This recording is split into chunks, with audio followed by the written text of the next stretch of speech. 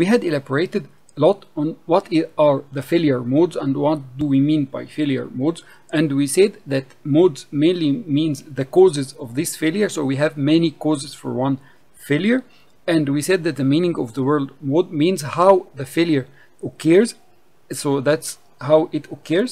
So after that, we need to go to make some examples of stipulating or putting in the table the failure modes. But before going to this, which will be in our coming lecture, today we are going to speak about how to set the boundaries of the system that I'm going to record the failure modes in. That's a very important approach, because setting the system, as we said, very wide will make hundreds of failure modes and it will be difficult to trace. Making it very narrow will be very difficult to trace or to get the detailed failures inside. And we are going to work through this with examples. So we are not going just to make it literature. Today, that's the examples of setting the boundaries of the systems or the subsystems that we are going to describe their failure modes in the coming lecture. So as we can see in these simple illustrations, do I need to study all this equipment together? No, you don't have to, but you might have to if you cannot separate the system. But if you can, it's better to put boundaries and to study any system and to put some intake and outtake of each system.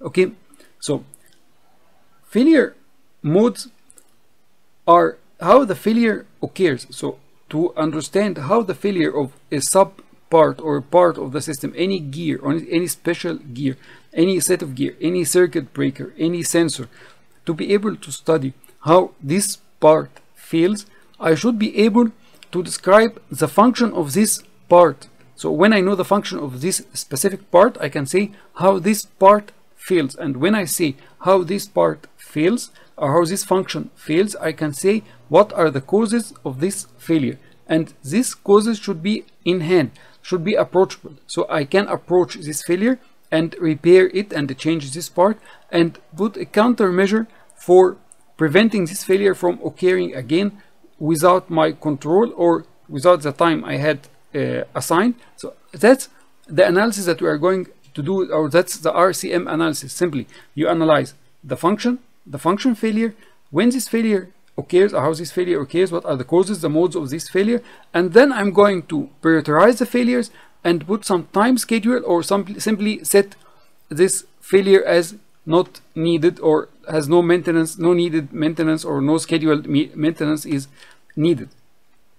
Okay, so the target is to make a model that can make us easily understand how we can analyze the failure modes. So the standard or the traditional examples usually you will find are the examples of a pump skid or a conveyor system, because those are the most common parts. We are going to speak about this, and we are going to speak about electrical systems. You will find very rare speaking about electrical systems. Also steel making plants, you will not find publicly published analysis for the failure modes and so on about the steel making plants. That needs to be done only by the people working in the steel plants, and it's not very popular to find it public or published on the internet. We are going to speak mainly about the electrical systems. You will not find a lot of studies about the failure system. So we're going to visualize what we mean by the failure system and what we mean by pump skid for as a public or a nearby example. So if you are not related to the electrical part, the pump skid example will be more related to you. So when we say that the system or the electrical system, I need to study, I need to understand what is the electrical system and how to put the boundaries inside the electrical system. For example, because whether you are in the electrical side, in the mechanical side, in the electromechanical side, you approach some electrical system. The electrical system includes part of the system is a distribution system. The distribution system is on two sides.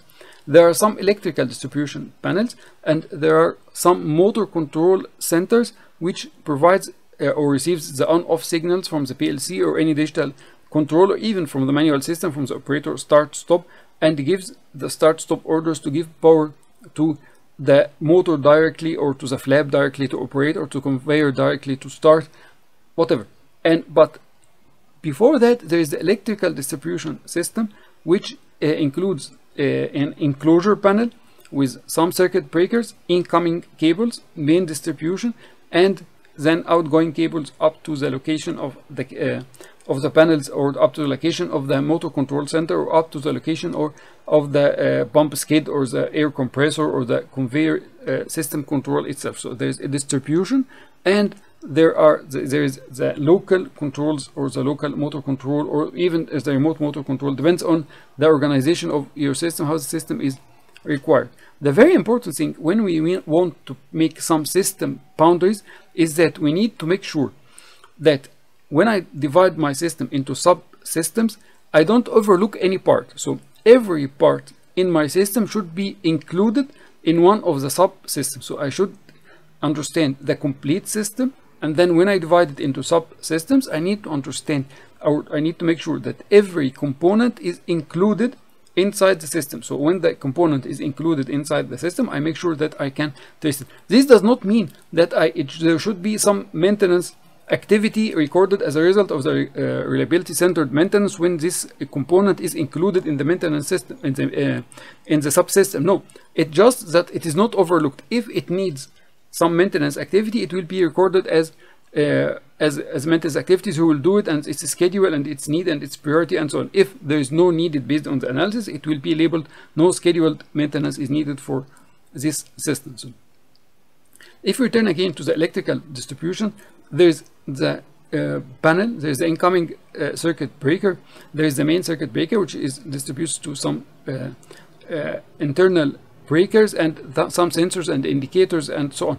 The very important question that I need to ask myself: can I do repair or replace, or this part that I will include as a detailed part of my subsystem? For example, if I used the electrical panel as a subsystem, so I will include the electrical breaker, circuit breaker, or switch as the main part, or as the least part that I'm going to study, or I'm going to study the internal parts of the circuit breaker itself. So is there a difference? Somebody works, yes. I give you two examples on this. There's two approaches.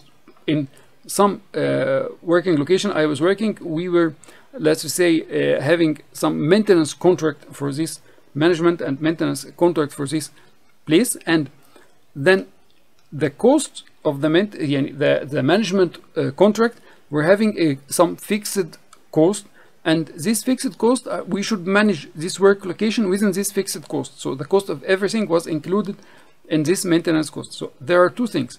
I need to ensure that the maintenance is done perfectly, so I can deliver, the production continues, and we deliver output, because we receive some percentage based on the tonnage that are produced with a minimum, of course, because if the plant is stopped due to reasons that not attributed to the management company, we should receive our salaries and the minimum cost of the company, or the minimum profit of the company. So we need to have the minimum cost internally, but this minimum cost for the parts should ensure that the production is delivered. So during working with this company, we were repairing the circuit breaker internal parts itself. So when we are studying the causes of failures and the actions or the maintenance activities we need to do and the parts we need to replace, we were considering the auxiliary contacts of the circuit breakers, we were considering the springs inside the circuit breakers, the contacts, we were considering trimming mechanism inside the circuit breaker, and so on.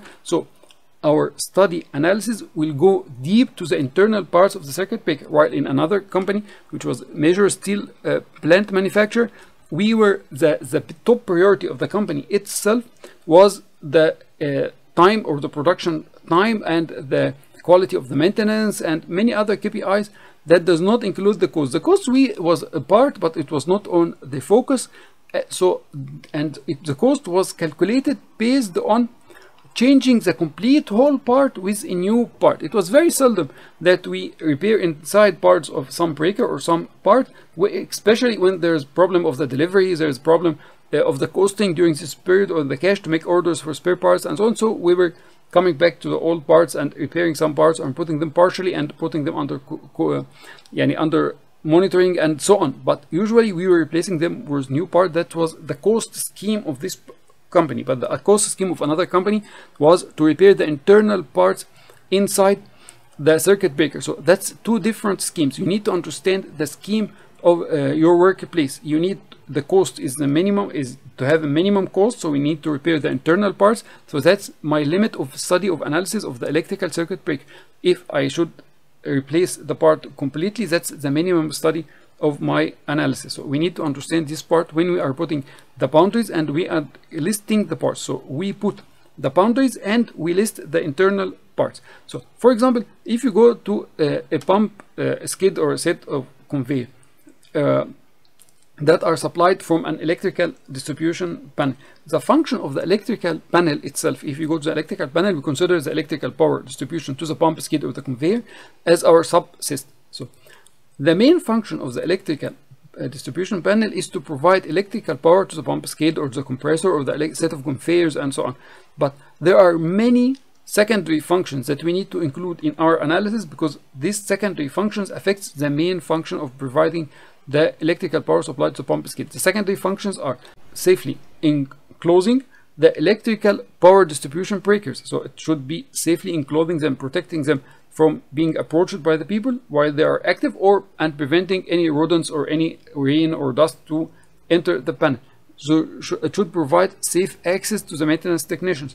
It should provide some clear feedback from the labeling, and so I know this breaker for this motor and this breaker for this conveyor, and I have a clear indication on the external of the panel about the condition of the circuit breaker, that one circuit breaker is tripped, one circuit breaker is off, one circuit breaker is on, and so on. All this from outside. There should be safe isolation. When I decide to do some maintenance, I need to make some safe isolation for the parts inside.